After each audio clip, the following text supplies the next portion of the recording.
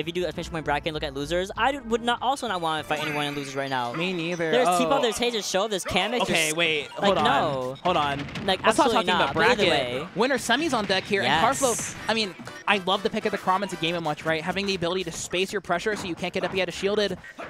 This is going to be an interesting set. Maister, obviously known to be a very defensive, like reactive player, will like lock onto your options and just slowly punish you.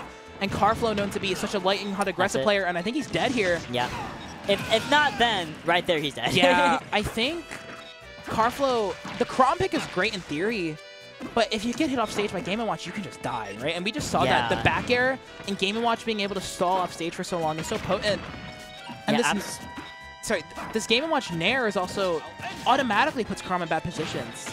You're absolutely right. Once you're playing as Chrom, it's so much more difficult to come back on stage, and that's one of Chrom's bad things as a character. And Maister is just using it to his full advantage, keeping Chrom up in the air where he can't really contest as much as someone like maybe like Roy could, or at least ripping a fast follower. But another back air to steal the second stock, and Karflo is struggling to even get more than half a percentage on Maister right now. Yeah, I mean, we talked about how like Maister definitely like a more like reactive, wants to go for these whiff punishes kind of player. I mean, that's actually optimal if you think about it. Yeah. You gotta kill it. Well, the risk reward is so good. But like every time Karflo has even made like any large movements on the stage, Maister has been there with like a neutral air, with like a F tilt, right, or something like that, to just block him out. And Karflo hasn't gotten a chance to really use the advantages that Chrom provides you in the matchup. And right here, he's seeing these upbeats out of shoot as well are just doing so well for Maister. He's just going anywhere he wants around the stage because Game & Watch does have that April mobility, and Chrom can't contest that too much in the air. He has to kind of stay a little more grounded. Not as much as Roy, but he's still not at the same level as Game & Watch, and Maister is showing that he can just go wherever he wants. Yeah. But finally getting that back air. Yeah, jab to back air for Chrom here. Finally getting Maister in a bit of a disadvantageous position, but on Smashville, getting out of the corner. Let's see, Uppy here out of shield. Karflo as well, Yeah, Karflo, it feels like even when like the openings show themselves to him, like Maister is almost showing them and then immediately closing them off. It's really good stuff, like really showing his experience in the matchup. Yeah, and knowing that Karflo was going to continue using all those up airs and aerials on that platform and just going for down air over and over again, super smart on Maister's behalf, and also living that uppy attack, but unfortunately we're not living that one. But again, Maister a whole stock up, and Karflo at 129, you are dead. You are dead. Yeah, the chair has no mercy rather, and Maister with dominant game one.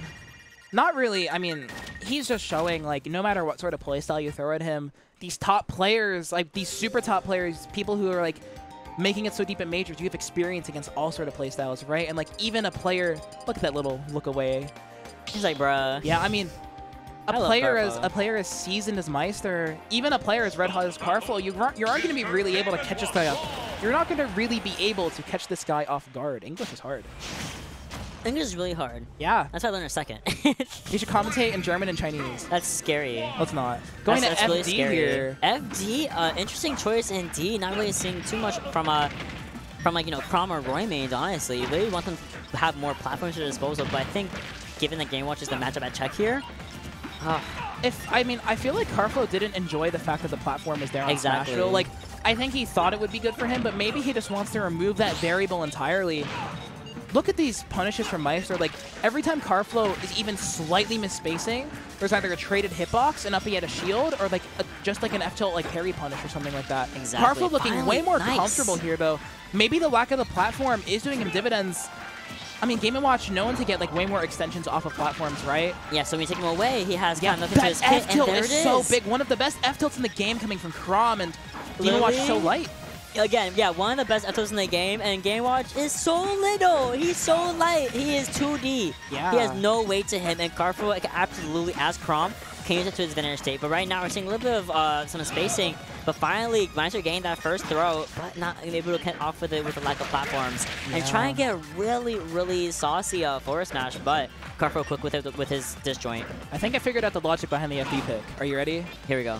So it can act, despite like Game & Watch obviously being really good at keeping you in juggles, I feel like the fact that like sometimes you have to land on a platform means that like you're getting covered. This could be death off that down tilt. No, perfectly spaced. Oh, never mind. That F tilt into the back air. You're extra dead. But like there have been times where like Karflo's been using Chrom's great air acceleration to get into juggles for free and just going all the way across the stage. And Game & Watch is not the fastest character in the world, right? So like I feel like Karflo's gotten at a disadvantage way easier on FD, which is a surprising thing to say. But like now that you look at it, it's actually happening in real time. And like now he's just creating a wall. This F tilt again, so big. Yeah, I mean, FT is one of those stages where matches go by really, really fast because you have nowhere to go. You have less surface area to really go to, and Karflo is going to continue that momentum from the ground into the air. Maister taking 35% for his efforts, finally getting the run up into the up throw into multiple up airs as well. I love it. The nair into up airs, such a good option for Game This could be Watch. death here.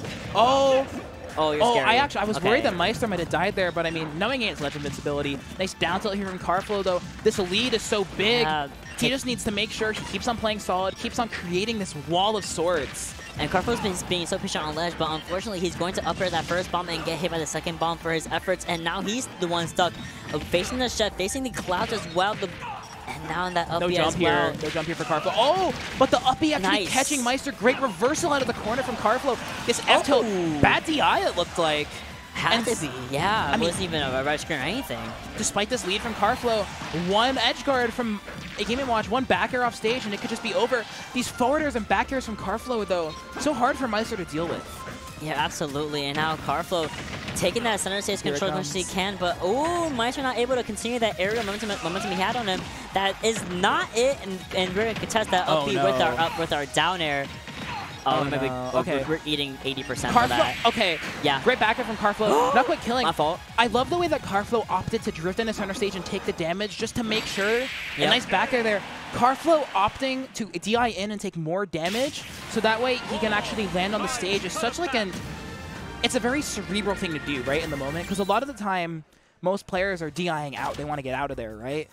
But Karflo, I mean, that FD pick did him such dividends. It's so cool to see, like, FD obviously a very unorthodox counter pick for a character like Chrom, but yeah, you would never. But I think the beast of fighting Game & Watch with platforms on is more threatening than just dealing with no platforms and just going straight aggression. Yeah, and it worked out in his favor. But unfortunately, we are going back to small battlefield as our bans from Karflo were small battlefield and I'm sorry, battlefield and Smash. I mean, I like the ban on Battlefield, but I mean, small battlefield is a stage that notably is covered mostly by a platform. I mean, maybe a little more than half the stage here is covered by a platform. This does mean, though, that Karflo will have access to use the platforms once again for cover from Game & Watch, so we'll see if that comes into the mix. Yeah, but again, we're letting Game & Watch get some extra cute mix up there. Some extra platform usage, and I think we're seeing that right now. Karflo literally has nowhere to land, surprisingly so, with the amount of platforms that we have at our disposal.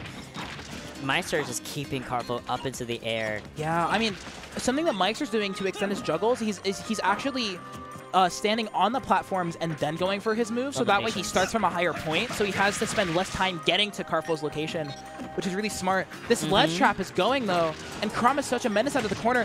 He tried to rip an F smash there, it looked like, which honestly might have killed a character as light as Game & Watch. I would not be surprised. Oh yeah, it definitely would have, but thankfully the back air just slightly longer than that of F smash, and thankfully there's an F tilt again to keep Karflo off into the air, and that back air is the most certainly going to the first stock very convincingly in favor of Maister. Karflo now a stock deficit and has to work even extra hard to get some kind of advantage save back, because now we're going to eat maybe 50% again if we're unable to land safely.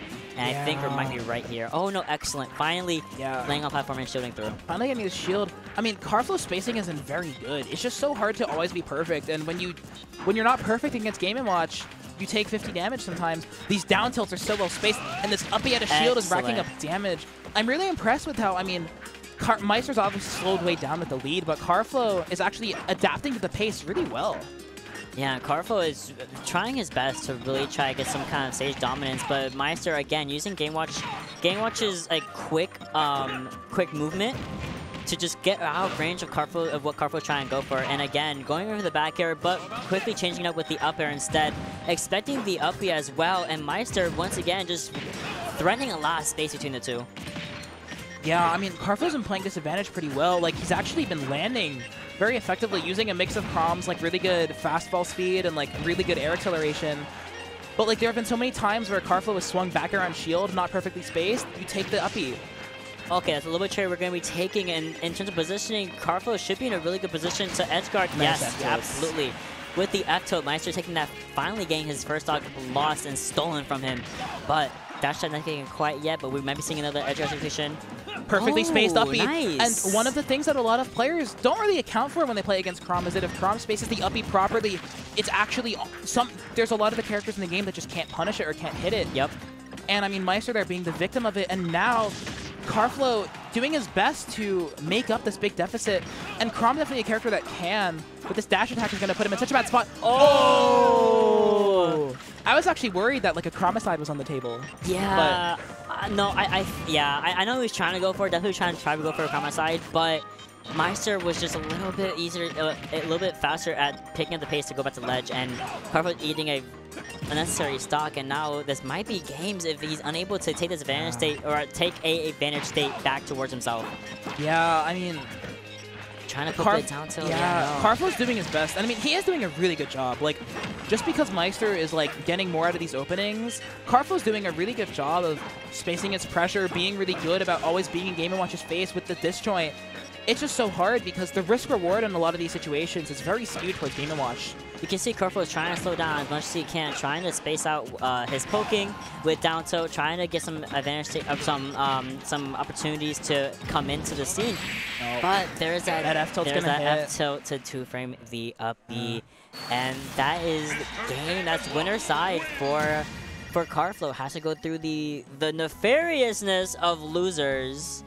Yeah, I mean, really good showing from Karflo. I mean, pushing Maister pretty far. I mean, it just, Maister at the end like had the upper hand in a lot of these situations, and he did such a good job of exploiting Chrom's weaknesses, which is what you have to do, because if you let Chrom like live really long, and if you let Chrom like dominate the stage, that's when he's like Superman, right? Absolutely. Look at this. That was just excellent timing. Excellent execution, excellent adaptations from both players. It was so cool to see. The FD counter pick is still one of my favorite. It was so cool to witness, like, an unorthodox counter pick. I love FD.